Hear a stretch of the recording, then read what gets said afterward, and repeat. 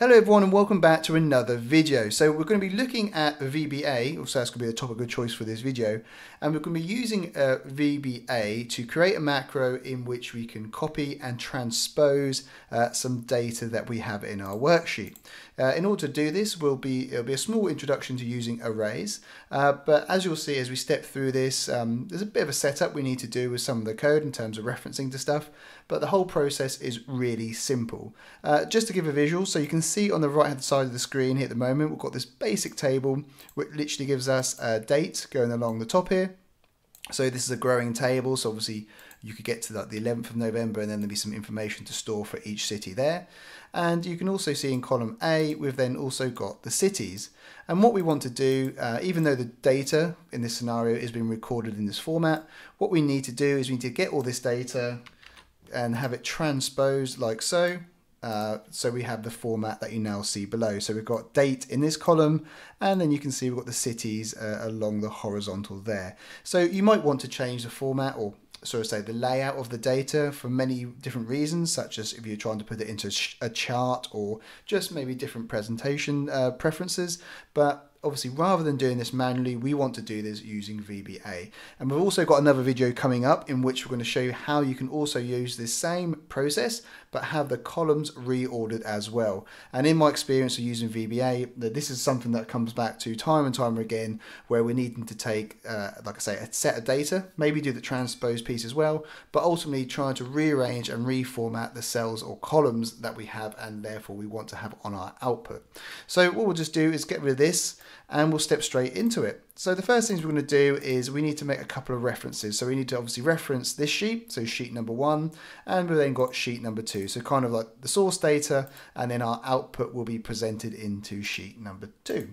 So if you haven't already, you need to open up your VBA developer window, and we're going to just insert a module. You can see I've already got 2 modules here as it is, but if you haven't got a blank or an empty module ready to use, then just go into insert module, and that's how you can get it on the left hand side here. Once, just double click to open it up, and then you're ready and good to go.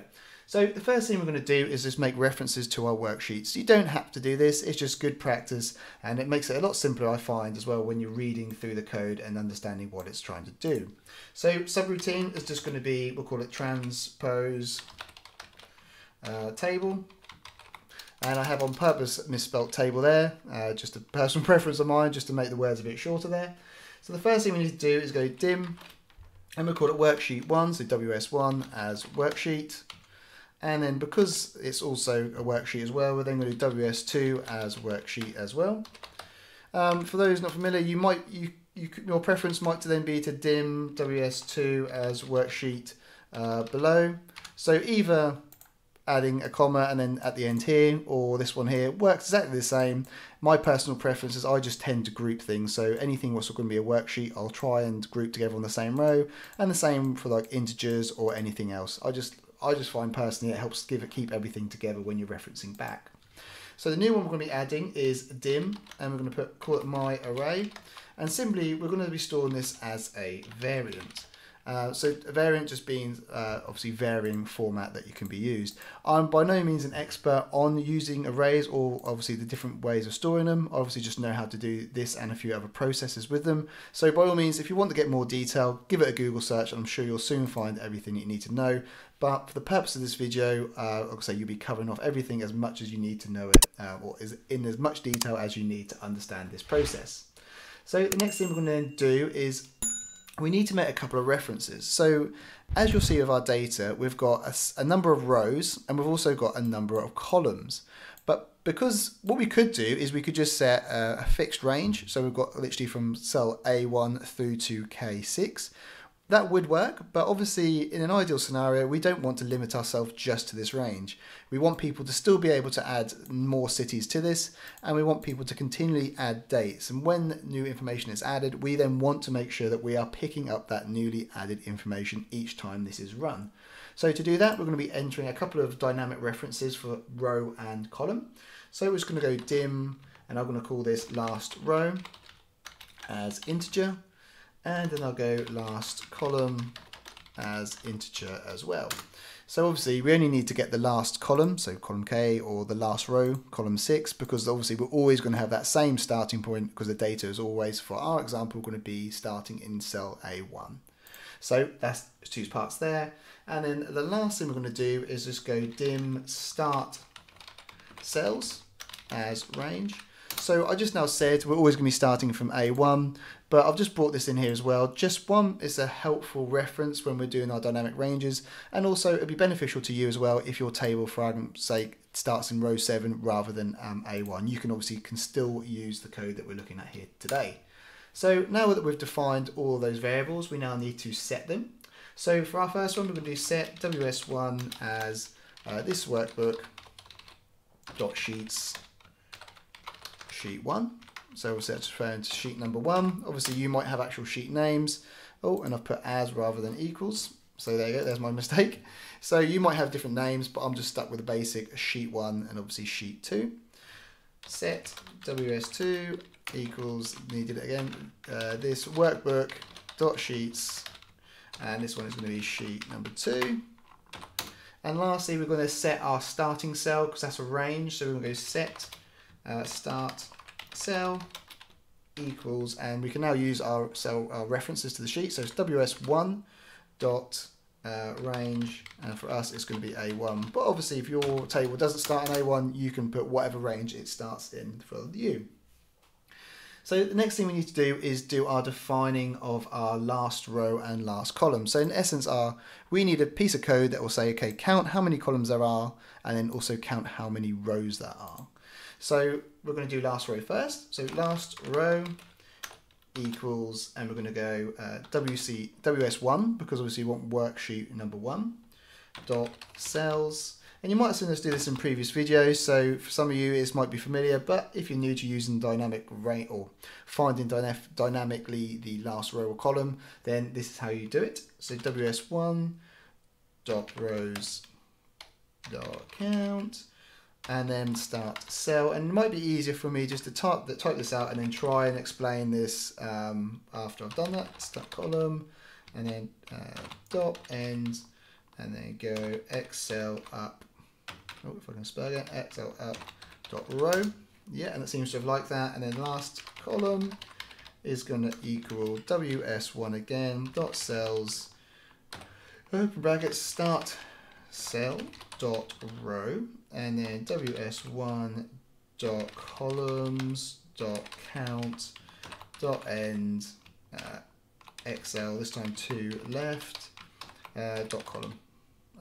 Is that right? Yeah. Dot column. Perfect. So what we've basically done here is all the ws1s you can see is referring to our worksheet sheet 1, just so everything is constantly being referred back to there. You could, if you wanted to, and what would be clever, you could do a with statement, what I'd probably normally do, so you don't need to keep making references to ws1. But for the purpose of this video, I think the intended purpose is by leaving them in, it just makes it a bit simpler maybe to read on the screen. So the first part is last row. So all we're simply going to do, and obviously it looks a lot more complicated than it is it's obviously all ws1 is referring to sheet number 1. And then if you try and break it down, you say, right, we're just trying to look at this section here. What it's going to do, so when you use the cells reference, you'd first say your cell rows. So if you're trying to refer to a particular cell, you say, okay, what row is that cell in, and then what column is that cell in, separated by this comma. So all we're doing is saying we want to, for this cell, we literally want to count the number of rows. So obviously just rows.count on the sheet, and we want to do that count within the start cell column. So we know our start cell is in cell A1, therefore it's going to literally count the number of rows in column A, as simple as that. And in order for it to do a count, all it's going to do is we're going to go literally to the end of the data, so find the next blank row and then go up. So in theory what it's doing is, if you do like control down, in essence it's just doing that really to identify that the last row is column 6. If we had a set of data in the scenario where we maybe had another city here, so let's say Glasgow, I don't know why it took me so long to think of another city. What would happen in this scenario is it wouldn't identify that column 8 or row 8 was the last in our data set because there is a gap here. So that's just one thing to bear in mind, obviously, when you're using this process. And then exactly the same thing happens for last column, in the sense that obviously it's going to, if you look at this one particular section here, it's going to say, okay, start in our start cell. So obviously start here, so in row number 1, because our reference is row number 1 or A1. And then all it's going to do is count the number of columns, and it's literally going to do what seems a bit confusing here because it says Excel to left, but it's going to literally again just go to the last row in that, or last cell in that data set, and obviously give us the column number. So last row will give us the number 6, and last column will give us the number 11, because K is the 11th column. And I think I probably explained that probably not very clearly, but hopefully at least you understand that it works. Or in the most basic of senses, if you copy this as it is, then you will have what you need. It's one of those ones where sometimes you don't need to know exactly how something works, you just know that it does work. So as long as you've got that, that's the main part. And I think we've done the majority of our groundwork here. So the next part we need to do is to set our array. So this part where we had here, and this is very simple. Well, this bit's probably not too simple. I've got to probably try and explain this again. So we're going to do my array equals. So we're basically using the last row and column to give us a dynamic range. So my array, this part we're now doing, is literally just storing all of that information into a simple range that can be stored as the array. So we're going to go ws1.range, open brackets. So we're going to start in our starting cell. So this is the first part of our range. And then the second, if I spelled cell correctly, and then the second part is then going to be ws1 dot cells, and then we're going to go last row, comma, last column, and then double close dot values, but this one is going to be with a 2, like that.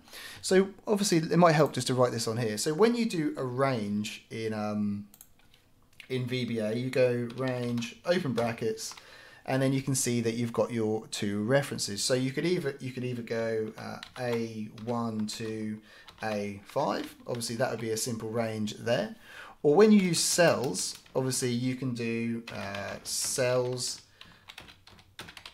and if you're referring to a particular cell or one particular cell, you'd first put the row reference, so you might have row 1 and then row number 5, and this would refer to in column or what row number 1 of column 5, so that would be E, so that would refer to this particular cell. What we're doing here with this range calculation is we're literally saying the first part here is literally what is the first cell. So the first cell in our range is always going to be A1 for us because it's our starting cell. Then the comma indicates that we're now talking about what is the last cell in our range. So for us, we want to say it's this one here in K6. So for that, we can easily use our predefined last row. So it's going to say, okay, we'll go down to row 6. So we go there, and then the column aspect of that cell is then going to be the last one, so then go across to column K, and then obviously it's identified that this is our dynamic range. And if more data is entered either to the column or the row, it's also going to update to that desired spot. And the reason I put value 2 here is if you do value, it copies your formatting as well, whereas I'm not too interested in copying the formatting, so I'll just put the number 2 there, so we're only going to take the actual cell contents. So this is our array now stored, and you think it'd be the hardest part, but the simplest part is actually doing the transpose. So all we need to do now is go my array, so referring to that exact same variable, if I could spell it correctly, my array equals, and we're going to simply go worksheet function dot transpose, open brackets, my array, close brackets, and that's it. So all we've done is my array has first been stored, we've said what range should be stored in the array. And then the next part, we're kind of overwriting that array by basically saying my array now equals your array having been transposed. And that's it. So all we now need to do is to go and paste this into sheet 2. So when we're working with arrays, normally you could obviously copy this data, and then you might go copy and then go to sheet 2 and then just do paste, and it would expand all the data. what we need to do with the array is we actually need to predefine the entire range that we want to paste to. If not, it will only paste so much data, or it will overspill if we put too much. And we can simply do this just by referring again to our last row and columns to give us obviously the extent of how much we need to paste in, or how big our range is, to put it simply. So if we go ws2.range open brackets, so we know the first cell is going to be A1 within sheet 2, so all we need to do is go A1 and then comma to go onto the last cell within the range, and for us it's going to be ws2.cell open brackets. And we now kind of need to spin this round. So because we've transposed our data, what was our last row is now the last column, if that makes sense. And what was the last column is now the last row, because you imagine everything's been flipped around. So this is why I'm doing it kind of backwards as it would look. So last row for us is now going to be the last column. And the column index is going to be last row. Close brackets, dot value equals my array. Oh, and I've done something wrong there. So let's have a look. Let's go range, open brackets, close up. There should have been double close brackets at the end here. Go into that. And this should now be the extent of our code. So it's a lot of content in terms of actually putting that in and explaining it. I've got to say, looking at the timer, I think I've been going for nearly 20 minutes already, so apologies for that. But you can see that the actual code itself is quite basic, really. There isn't too much of it. So what should happen now? So if we run this code simply by clicking within the subroutine and hitting F5, you can see that our data has now been transposed over. So our starting position in sheet 1 was here, and you can now see in sheet 2 our data has been transposed over for us. Obviously the date format has not been kept there, so what we can do is go short date, but you could obviously build that into your macro if you so desired. If we now just delete this, go back to our sheet and let's add another couple of cities. So let's say city 1, city 2, city 3, and let's add some more dates in here as well. So let's say take this up to the, what we've got, 13, go to the maybe 14, move across here so I can see what I'm doing, and let's just copy all this data across here like so, and then we'll do the same here. Let's just copy all this down as well. I think I went down 3. Perfect. So we've added new data. So obviously our macro should now pick that up because we've got dynamic ranges. Back to our subroutine, hit F5, and you can see it has now obviously picked up those new cities and the new data. If we obviously change this to a short date. Yep, so we can now see we've got data also for the 11th, 12th, 13th and 14th of November. So I'm sure many of you are familiar with doing that manually, but hopefully this now gives you a dynamic solution to obviously remove that manual process and automate the transposing of data using VBA. If you did enjoy that video, please do make sure you give the video a like, and don't forget to subscribe to our channel, as there'll be a follow-up video coming on very soon following this video, in which we'll look at how you can use the same process but with another simple couple of lines of code. You can actually reorder these columns super quickly. So do make sure you subscribe to the channel and hit that bell notification so you're notified as soon as that video comes out. Thank you very much for watching, and we'll see you in the next video.